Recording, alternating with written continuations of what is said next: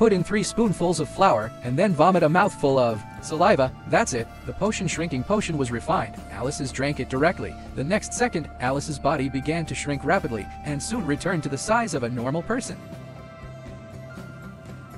On the other side, Amy's head became bigger again. Yes, if Alice kills the dragon with a sword, then Amy's power will also be wiped out. Amy is desperate and wants to pull Jess out to behead. Seeing that the executioner went down with the axe, Jess disappeared, only the hat flew up. Just when everyone was surprised, the blue cat appeared from inside.